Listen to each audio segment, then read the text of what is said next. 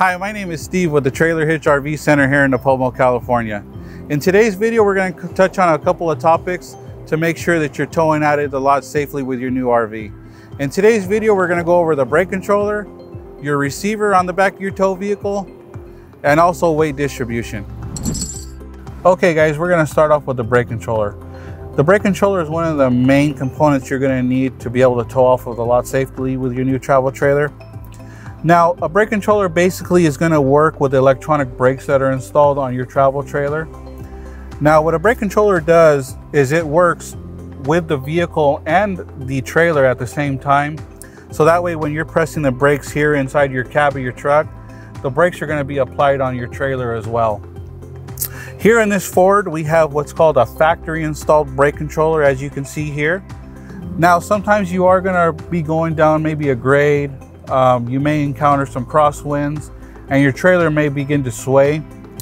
What's good about this right here is that you can pinch these together just a little bit without applying the brakes to your truck, and this will straighten your trailer out. Now, not all vehicles come with a factory installed brake controller, but that's no problem. Here at the Trailer Hitch RV, we have many different options to go over with you. Right now, we're going to go over with the most popular item, which is a Takancha P2 brake controller. And we'll show you that here next. Okay, what we have here is the Takancha P2 brake controller. Now, this is considered an aftermarket brake controller. Now, we usually mount these brake controllers right here next to your steering wheel, close to your knee. That way you can reach down with your hand and access all of your controls very easy. Now remember, if you guys have any questions, feel free to reach out to us and give us a call. All right, the next thing we're going to go over with you is going to be your receiver. Now here we have a receiver installed on the back of this truck. Now a receiver is very important to safety and it is an absolute necessity. A receiver is going to accept your ball mounts or your weight distribution hitch heads.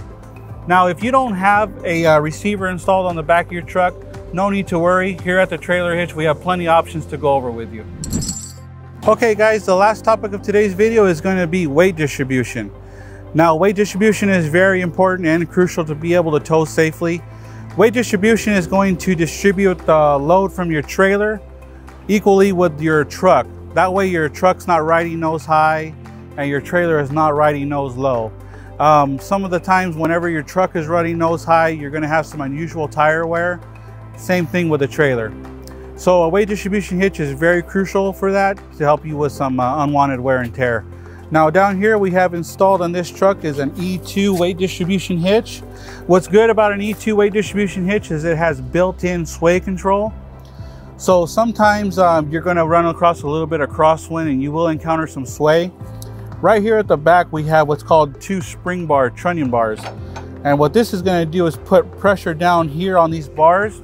So that way when you do encounter a little bit of sway, it'll straighten your trailer out.